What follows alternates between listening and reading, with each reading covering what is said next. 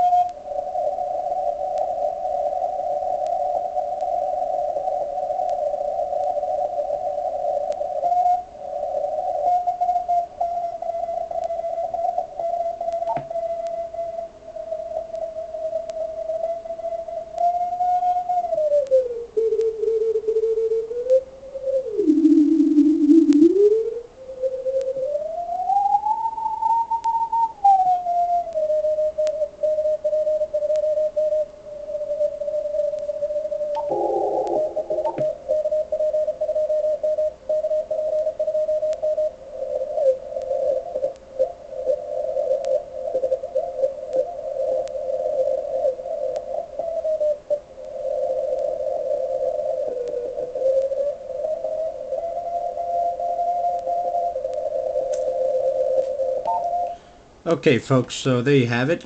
Again, not having to make the video too long, and hopefully the audio is okay. Of course, using a speaker of the iPhone 3G and using a SoundSuite speaker, which is an unbelievable speaker made in the USA. Also delivers some great audio, but of course the audio is always objectionable to how good the elements in these cell phones are. But anyway, there you go. Played with one of the stage preamps. You see how strong the signals are. No need to pump up the preamp to 2. CW filtering can be filtered all the way down to 50 hertz with beautiful intelligibility, both in strong and weak signals.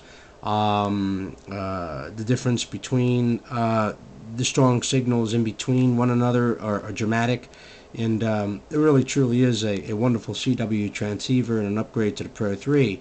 Of course, without going into further detail, I played with only the roofing filters and didn't go into showing you the difference between the filtering and with the different roofing filters. We'll leave that for next time. But that is a great feature in the radio and does work effectively along with the sharp and soft filtering and contours. Much like some of the similar to some of the other radios where you can contour the filter a little bit, and it makes a world of difference on sideband for sure. Anyway, hope you enjoyed the video of the CQWW CW contest, and how beautiful and effective the Icom 7600 is in CW. See you next time in our digital video feature of the Icom 76.